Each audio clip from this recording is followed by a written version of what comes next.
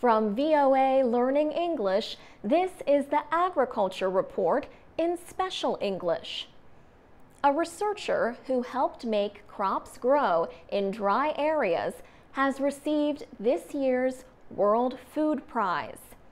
Daniel Hillel was recognized for his work in developing what is called micro-irrigation or drip irrigation. It has made farming possible in places where there is little rainfall. Watering plants drop by drop has changed agriculture by reducing the amount of water needed to grow crops.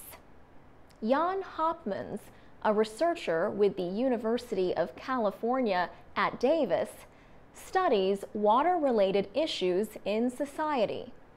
He says farmers now depend on drip irrigation in many areas, including vineyards in Spain, onion fields in Africa, and even farms in the United States.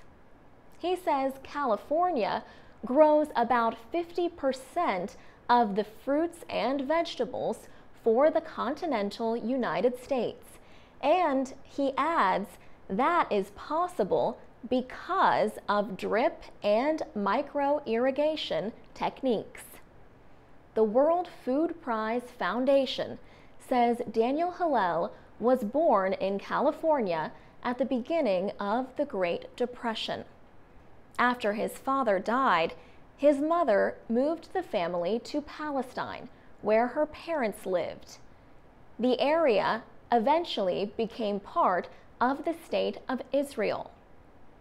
Daniel Hillel got his start in dryland farming as a settler in Israel's Negev desert in the 1950s.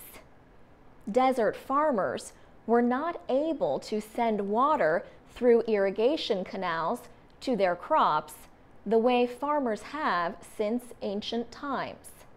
So, Daniel Hillel and others used the drip method to give plants just enough of what they needed right where they needed it.